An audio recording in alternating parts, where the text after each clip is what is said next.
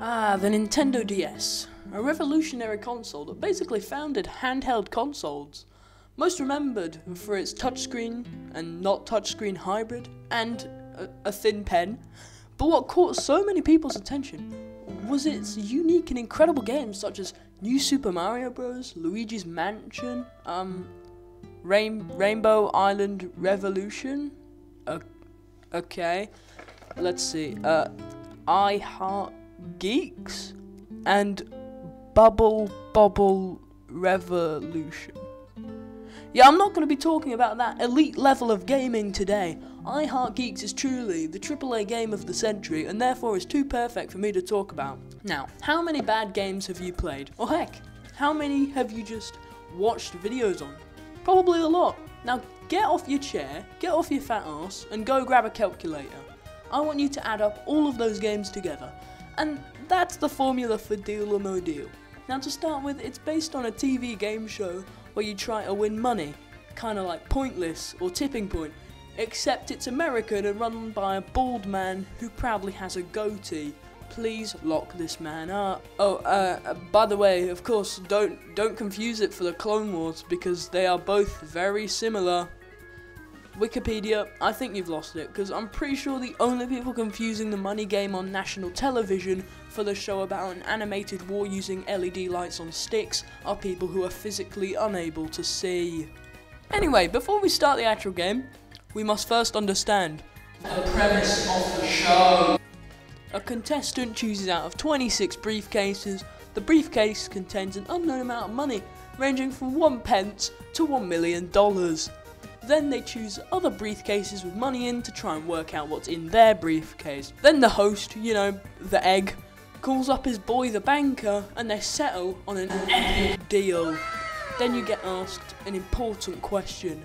Meal or no meal? Wait, hang on. No, that's the African version. Deal or no deal? That's the question. You could either take the banker's money or try getting even more. Then again, you could also get 1p. If I go all the way just to get a penny, I'd probably go and slap that incredibly shiny head of his into space.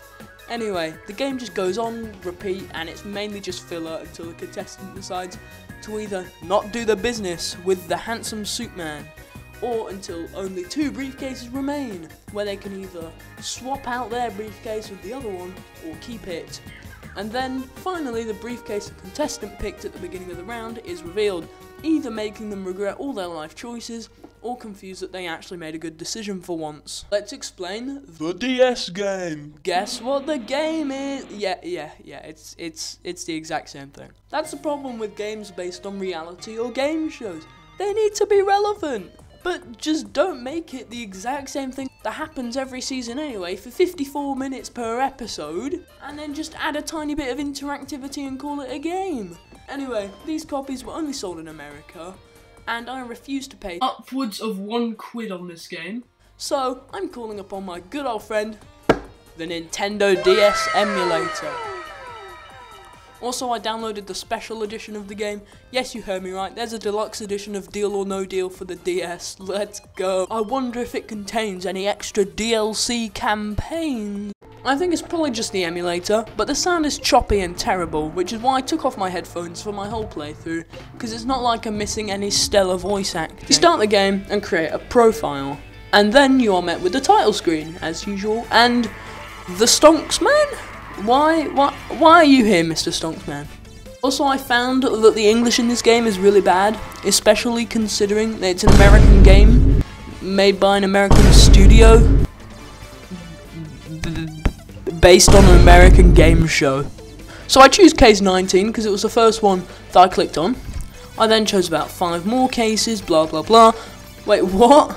I already found the 1 mil. And then I got a phone call from, I don't know, Ghostface? What's your favourite scary movie?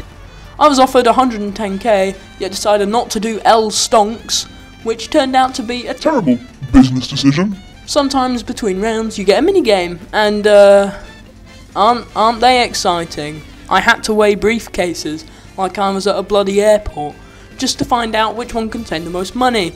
all while using horrible, unresponsive clicks. I think it's the emulator, but still. I then got back to picking briefcases at random for another 2 minutes. I was then phoned by a scam caller until I realised he wanted to give me money, but I said no because I'm a bad investor. Another minigame!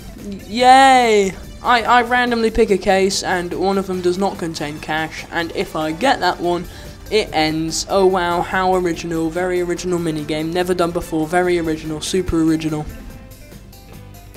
Then I was back to, you guess it, choosing cases. Okay, so then I was called up by a Discord mod, telling me how much he'll pay me for my Bored Ape, but I paid my life savings and my parents' mortgage on it. So I was like, nah bro. I then shot briefcases full of money out of pixelated ladies' hands who are clearly walking, but somehow don't need to move a single muscle in their leg. They look like just really tall Roombas. Okay, you know the deal now. Or the no deal. I use my deduction skills to sniff out the stonks. Okay, I'ma skip to the end because this gets stretched for way too long and half the game is filler. This game, yes, it lasted me 20 minutes. You know, I'm almost 15 and 20 minutes of my life has been spent on Deal or No Deal for the DS. Then I'm offered the absolute bargain of $38, which is enough to buy 2 pairs of poop emoji slippers, and then I'll still have $6 to remain.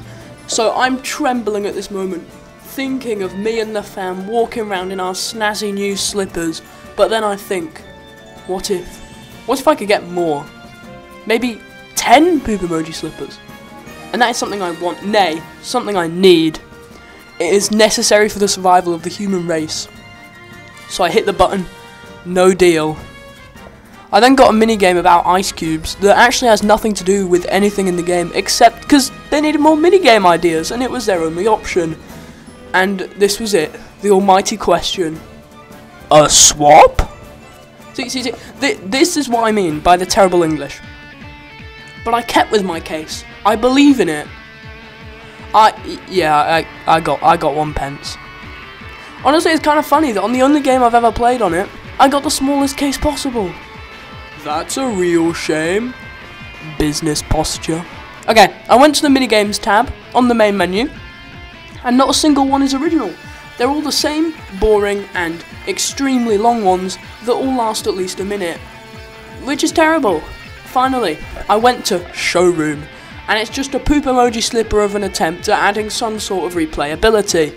You purchase a private island using the money you won. You can only get 3 houses, 3 cars, 3 boats, and 3 planes or helicopters maximum, and you can't do anything with them after. And that's it. It's kind of like if Roller Coaster Tycoon was about a private island and made by a 4-year-old on Scratch. And that's the whole game. If this gets 10 likes, I'll make a review on the original version of Deal or No Deal DS. Help me. But like and subscribe if you enjoy, please. And if this gets 20 likes, I'll do a Deal or No Deal Deluxe Edition speed run. Help me. Alright, see you later. Also, sub or I'll eat your mum.